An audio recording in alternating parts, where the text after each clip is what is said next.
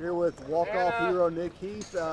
It's funny. It's the first game of a doubleheader, but is the walk-off hit still fresh in your mind there? The walk-off hit is still pretty fresh. Earlier in the game, I wasn't doing so hot, and had a coach come and kind of check me about it and tell me, keep moving forward and keep looking for my pitch to hit. And that last AB, I got something I could control. How badly did you want to be the guy up there at that point in time? Well, when I saw Doogie's get on, I told myself, now's your time. You didn't do so hot earlier in the game. You didn't play the best, but now you just come out here and show everybody what you can do. And I'm glad Coach put me to the side earlier and talked to me about it. Mentally, what does that what does that do for this club? That you guys have lost 4 in a row. There've been some tight games in there, but to have a win like that against a guy like Keller, who's got some pretty nasty stuff.